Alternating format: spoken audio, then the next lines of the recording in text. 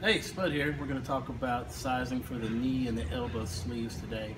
On your screen you'll see a chart come up, and that is going to give you the measurements you need to help determine what size fits you. You're going to use the top measurement on the chart. Basically what you need to do is you're going to measure, like say you want to do your knee, you're going to measure the lower part of the quad, where the knee sleeve is going to be. So mine's about 19, 20 inches on the lower part. Okay.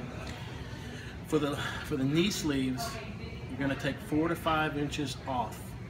So say your leg is 19 inches, you're going to take 4 to 5 inches off of that to get your measurement on the chart. And you're going to use the top row on the chart. Okay. So if you take 4 inches off, the sleeve's going to be snug. Okay. Snug means comfortable. You can wear it pretty much throughout the workout. It's not going to restrict the blood.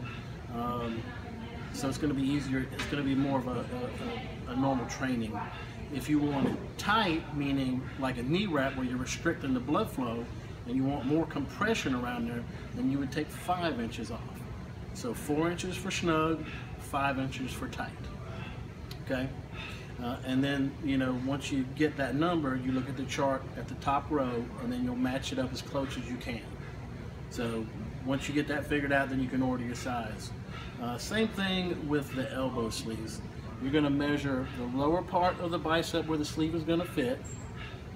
This one's a little bit different though. On the elbow sleeves, you need to do 3 to 4 inches. So 3 inches to be snug, and 4 inches to be really tight with some restriction. So if you like a lot of restriction to get more rebound out of the sleeves, or you need more compression, that's where you would get the tight one, taking the 4 inches off. 3 inches for snug, general wear, general training, sort of like a normal sleeve, but it'll keep it a lot warmer, easier to take on and off. So that's the sizing, how you would handle the sizing.